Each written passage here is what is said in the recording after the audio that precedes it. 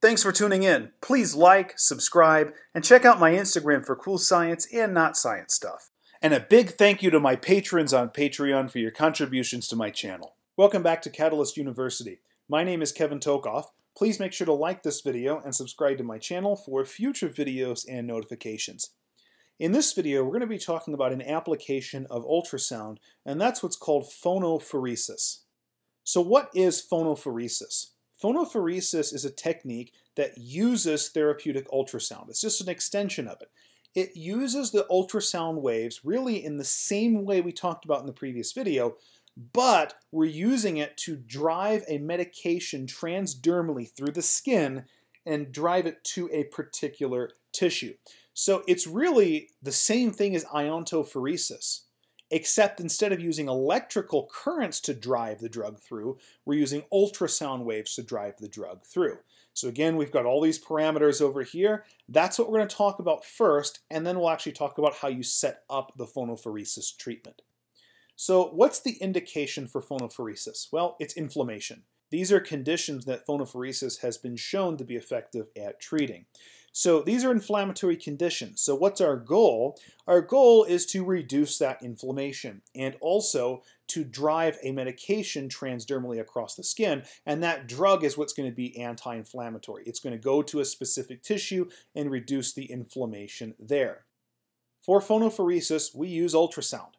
And for ultrasound, we have two options. We can either use thermal parameters or non-thermal parameters. For phonophoresis, we never use thermal parameters, which means we never use a continuous or 100% duty cycle. Okay?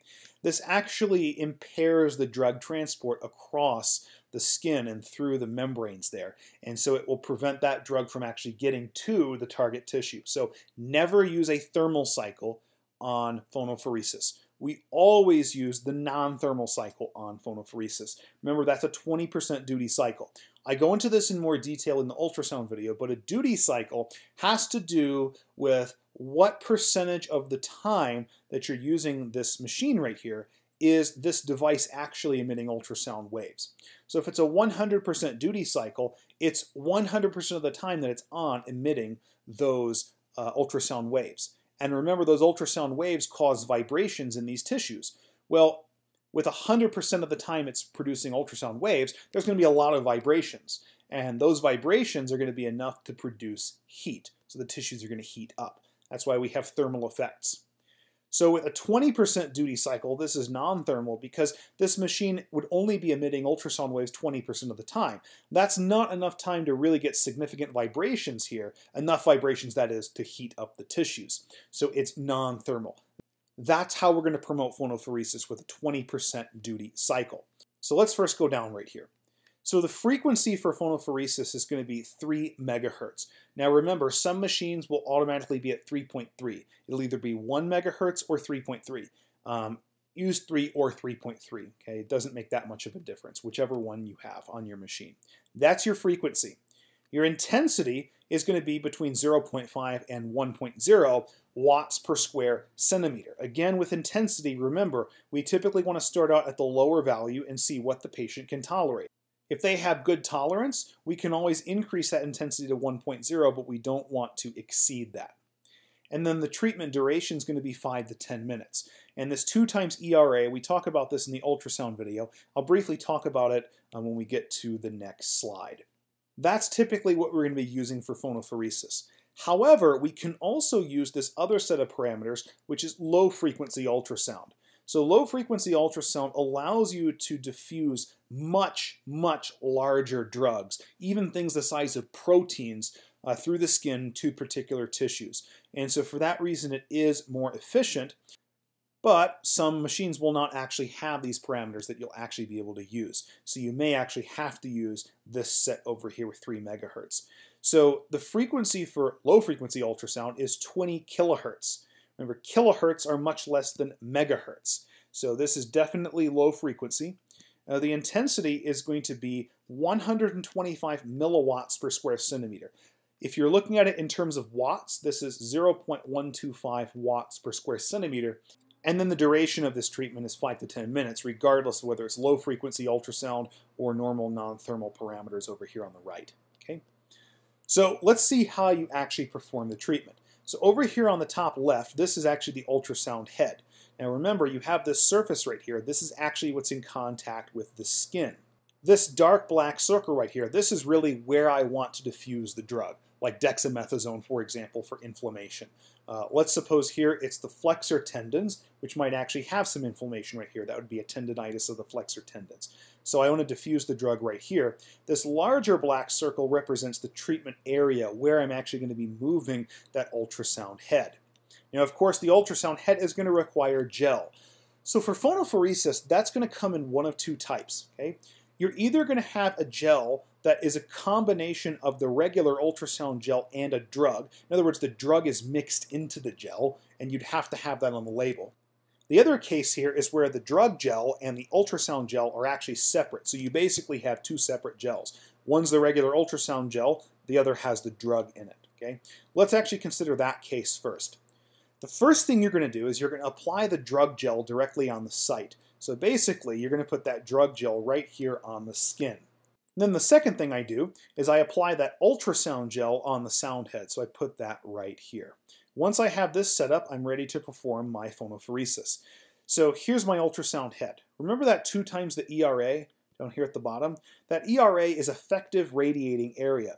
So that's really the region of the ultrasound head that's actually emitting ultrasound waves. For all intents and purposes, we can really consider it this circle right here, this surface area that's in contact with the skin. Okay? Basically, we want our treatment area to be double that surface area. So notice that the surface area of treatment, this dark black circle, is about double the size of our ultrasound head. That's what 2 times the ERA actually means. And then remember, what we're going to do is we're going to move this in circles, about 1 circle every second. Okay? So 1, 2, 3, 4, 5, 6, 7, and so on and so forth. Now remember, a few rules of this. 1, again, is that 2 times the ERA. We want our treatment area to be about double the size of the ultrasound head, so 2 times the ERA. Second, we always want to keep this moving. Okay? We never want to leave that ultrasound head on there statically. Okay? We always want to keep the ultrasound head moving. So hopefully that makes sense. Now, in the other case here, if we have a combo gel in the drug, so the drug is actually mixed into the ultrasound gel, well, that makes it simple. We first put that gel on the skin, we then put that gel on the ultrasound head, and then everything else is the same. We basically take that and do those 1 second circles. So 1, 2, 3, 4, 5, 6, 7, and so on and so forth. So what this will do over the course of 5 to 10 minutes, depending on how long your treatment is it will drive that drug transdermally through the skin. Now, this leads to one last important thing. Okay? You cannot use this technique to give a drug to a very deep tissue. Okay? This is only going to penetrate tissues to a max of about 5 centimeters depth beneath the skin. So if you're trying to get this to the large intestine, you're out of luck. It's not going to work. But if you want to get this to the rotator cuff muscles, those are within 5 centimeters of the surface of the skin. This would actually work to get a drug to the rotator cuff muscles. It would work for any other tissue superficial to that as well. Okay? So if we're looking here at those flexor tendons, in the forearm, those are certainly within 5 centimeters, and so phonophoresis would be effective and valid for delivering some drug to those tendons. Okay, so hopefully this video gave you a good understanding of phonophoresis. If you want more detail on therapeutic ultrasound, go back and watch that video. It should be previous to this in the playlist. Please make sure to like this video and subscribe to my channel for future videos and notifications. Thank you.